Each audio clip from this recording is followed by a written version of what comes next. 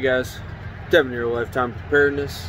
Just stopped to get gas on my way home from work, about 11 o'clock.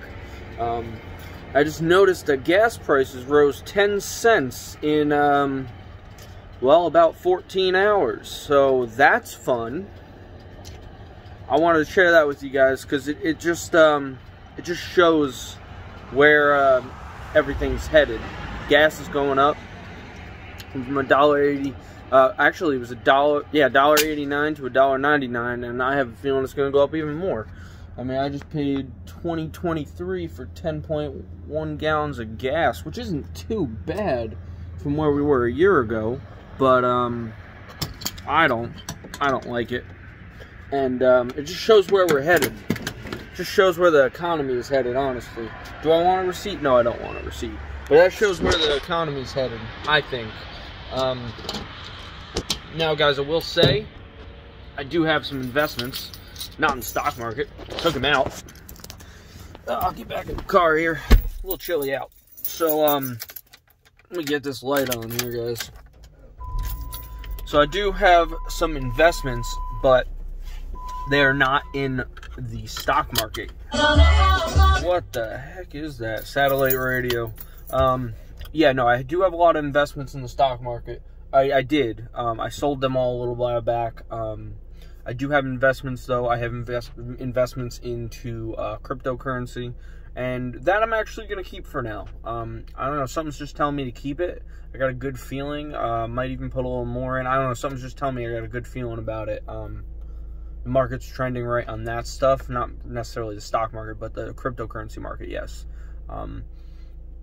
And that makes sense with this whole, great reset that they're trying to do.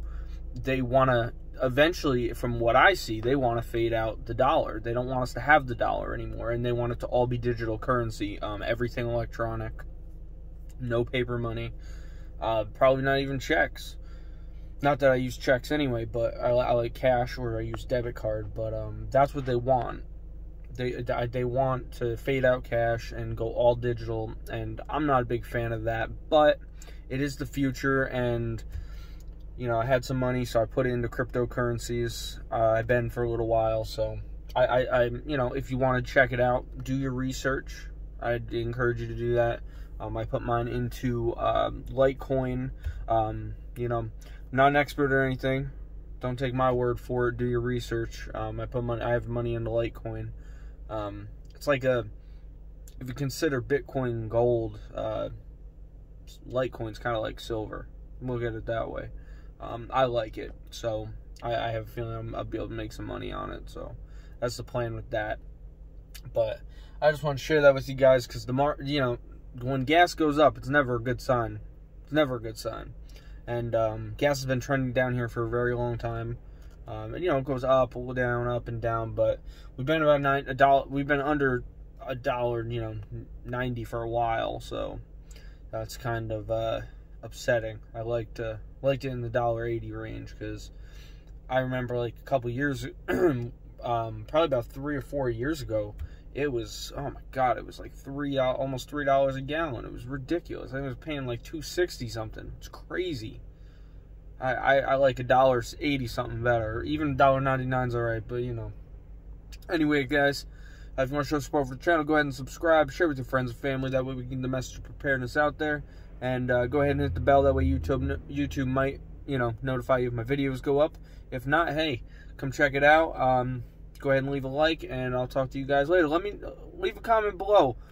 What state you live in and what the gas prices are. I'm kind of curious. I don't keep up with other states, so I know New York, where I am, I know all the counties are different. Across the river from me, across the Hudson, it's I think it's like $2.40, $2.20, something like that. I don't know, somewhere there.